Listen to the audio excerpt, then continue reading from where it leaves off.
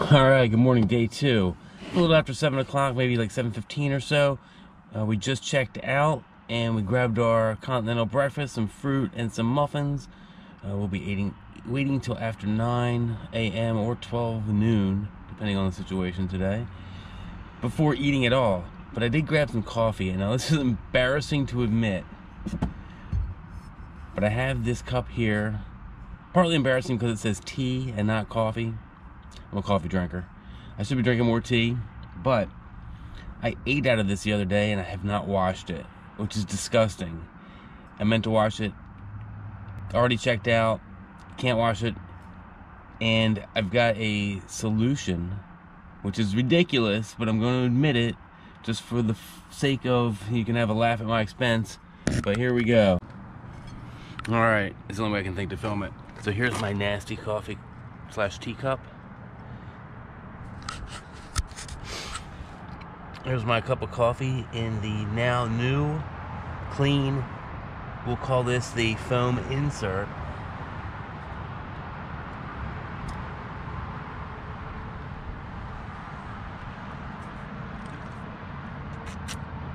Oh yeah, it tastes much better out of the teacup with a handle. Alright, so we're on our way to the beach. One thing that I have learned while filming is not to have the window open because you can't hear anything. So we'll close it up. Let's close the other one as well, see if that makes a difference. Alright. So yeah, so we're gonna head to the beach. I'm not expecting, slept in a little bit today because the forecast was for like, just onshore wind, no swell. Maybe a little bit of swell, but onshore wind. Otherwise, it was not really that good. So getting here at 5 in the morning with an onshore wind is a little too brutal for me to do if there's no swell.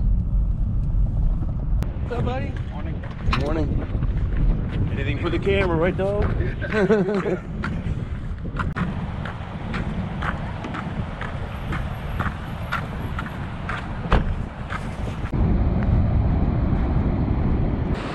All right, so here we are at the beach. It's got a kind of a cross onshore wind. Actually a decent swell.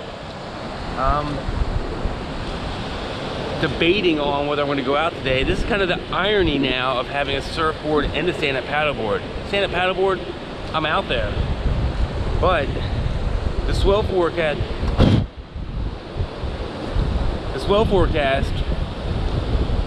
is for a little bit of increase of swell, and the wind forecast, which to me is much more important, is to drop down later on this afternoon. And actually, the forecast is really good an hour south of here at around late afternoon. So I'm not sure if we're going to go out right now or not. Which maybe is an interesting thing because it frees me up to actually walk on the beach and do stuff I normally wouldn't do at this hour. Now I'm walking with the wind to try to cut down on the wind noise. All right, we're actually gonna head to a spot that's behind a rock, and there should be no wind there. All right.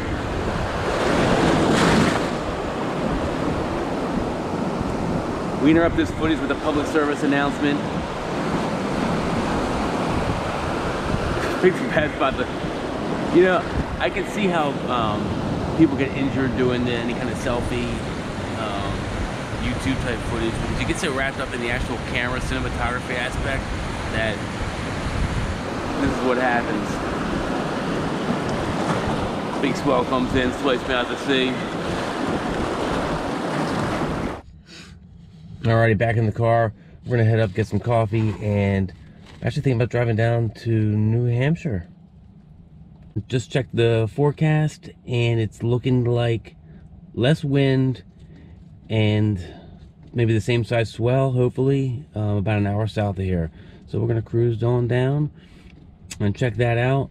All right, so I keep talking about the wonders of the mega car. Tiny little car, I can sleep in the back. It holds a lot of gear. Next step up would be a minivan, but as I like to say, this is not a minivan, it's a mega car. But maybe it's time to step up to a mega minivan. Check this out. These people are from Quebec.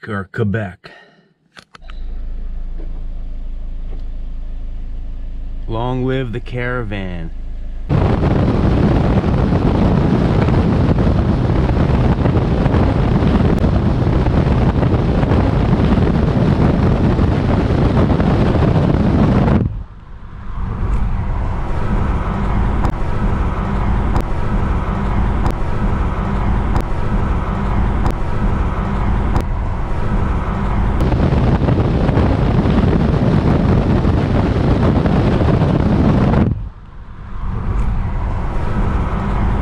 Alright, so here we are at Genesee Beach.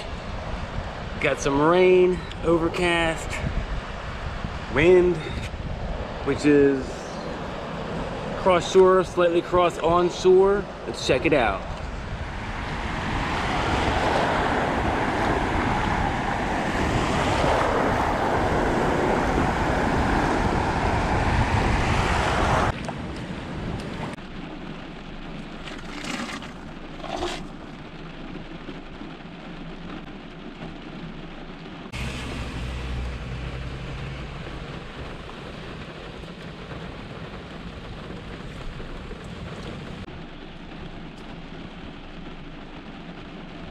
Alrighty. So this is the interesting thing about traveling by yourself with sports as your main focus. If there's no sports, that's what I love about being up near Portland, Maine, is there's always so much to do. Down here I'm thinking, you know, hotel, motel,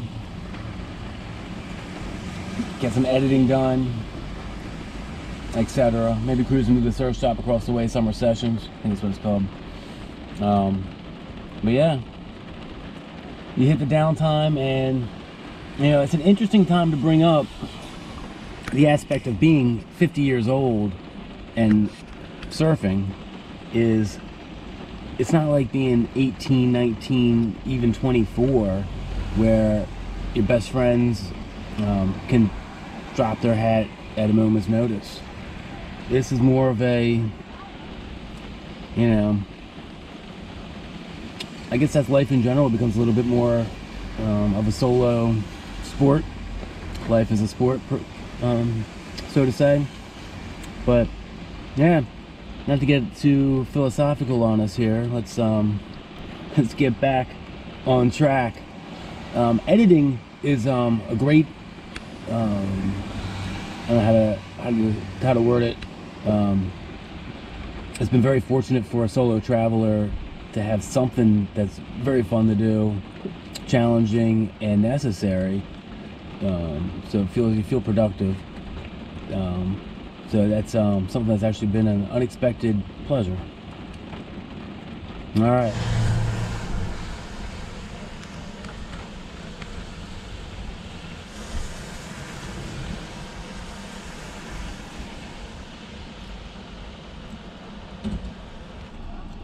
And you know, when I was in my 18 to 25-year-old range, even pushing 30, traveling solo was different because it was a different time of my life. There was other kind of extracurricular activities as far as, you know, drinking, meeting people, just taking in calories in general, whether it was going to a pizza shop or whatever. There's a lot of, not even necessarily social, but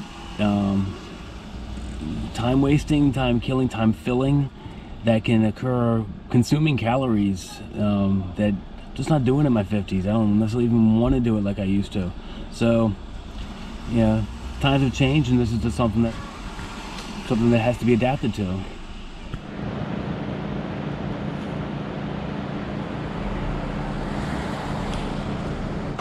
Alrighty, so it's looking like the wind is finally cooperating. So that means, let's get ready. So, necessary evil, contacts, for the dream, as they say.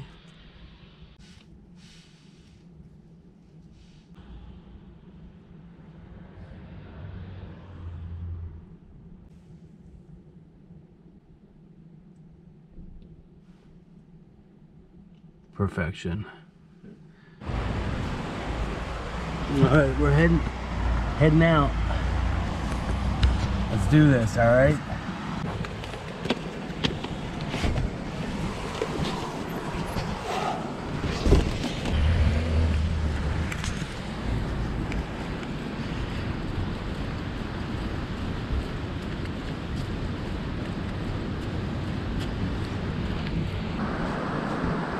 It's a good day no matter what, right? Not all about surfing.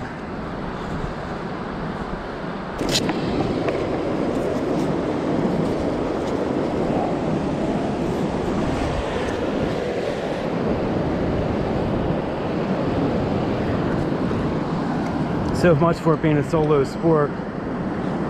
Group to the south, group to the north. Maybe it's just solo sport for me.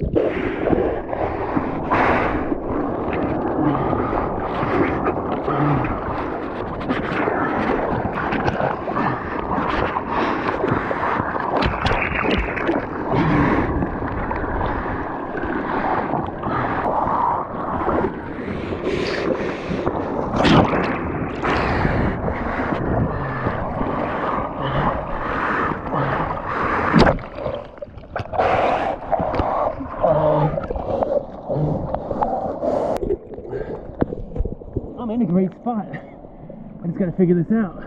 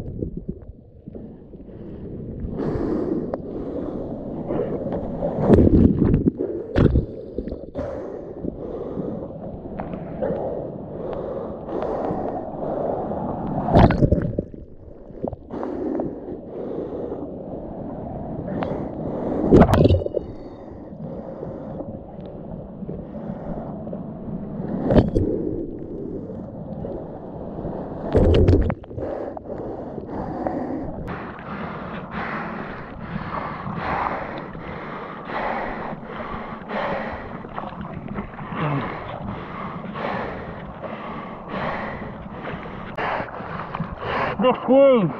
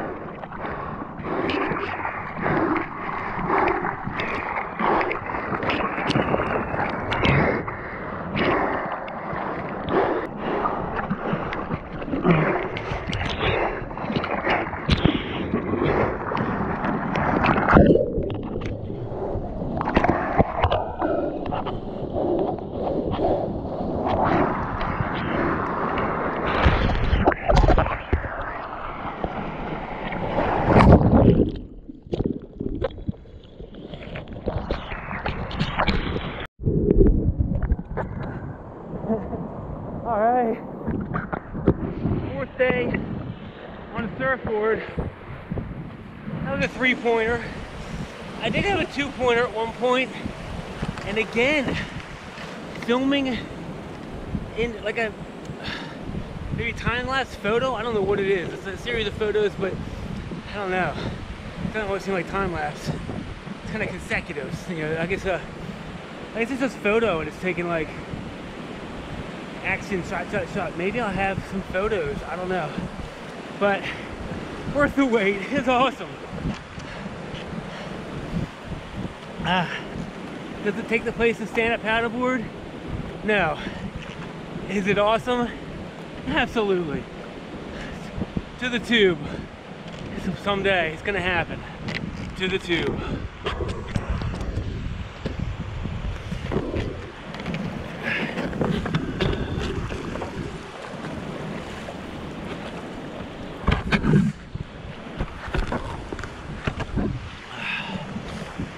But yeah, I'm pretty spent for the workout out there. So all my dry land training and stand-up paddleboarding though, hanging off for a day like today. It's I think it's these waves are, I don't know if they're getting smaller or if they're smaller down here where I came in, because they're looking. That's actually kind of giving me a little bit of confidence coming in, because they were kind of, I was going over some mushy, and mushy seems like it's well, it's easier in a way. But you get to paddle harder, but you're less likely to dive the nose, pearl it, or whatever they call it. I love sea foam. Yeah, sea foam's good.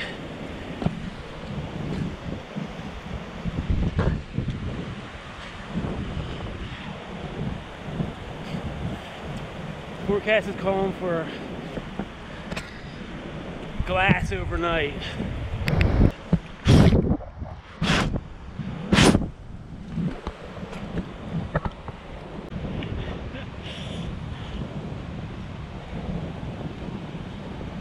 One day closer to the tube. It was worth the wait too. Earlier, you know, I was wondering, like, I mean, do I really have what it takes, because I was not out there in the morning? But they say, you know, well, let's get the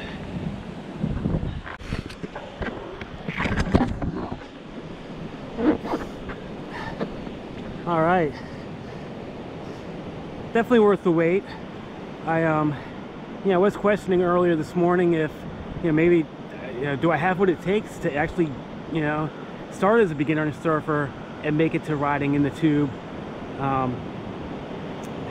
you know, considering that I wasn't, you know, gunning to get out this morning with the wind and onshore, and the conditions just weren't that great. You know, did I have the passion? But passion or patience, you know, which is more important? I don't know. But patience is a virtue. I've never heard passion is a virtue. Yeah, passion taco. I gotta say passion taco. I do enjoy passion taco every now and then. I'm being sarcastic.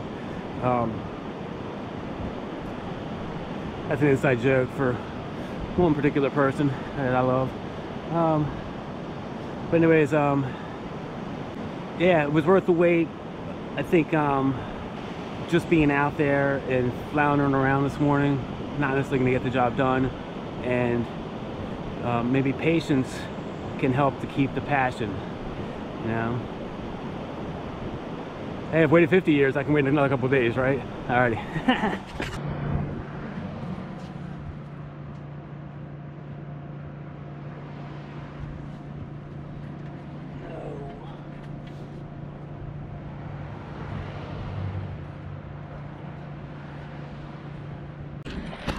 Break out of the water, but I gotta know that New Hampshire does not love me as much as Maine does.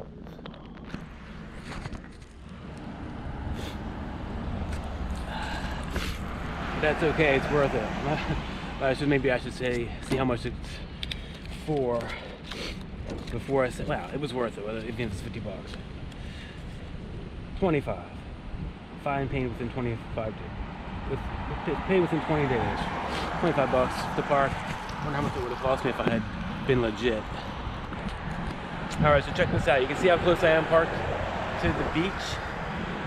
$25 parking ticket, not the end of the world. It's my own fault for not paying for parking.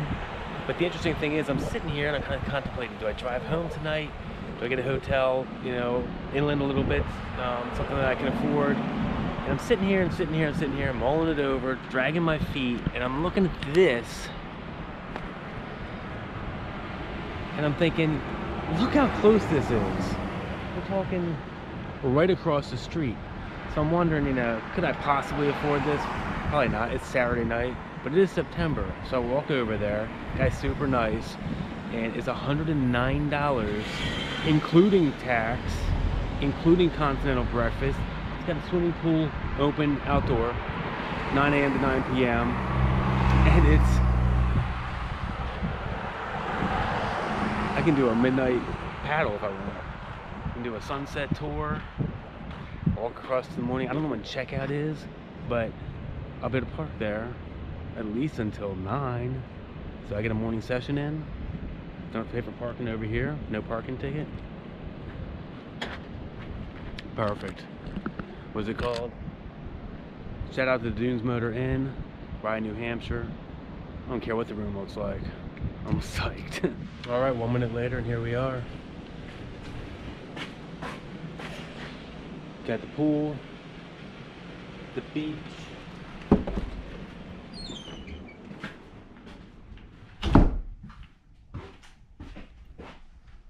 And everything we need.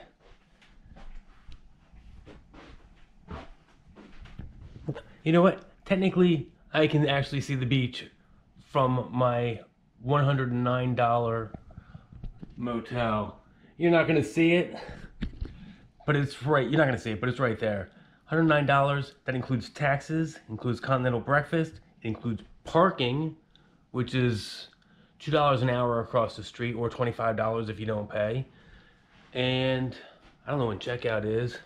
Everything I need right here. They're only open till the end of September. I would be here all winter.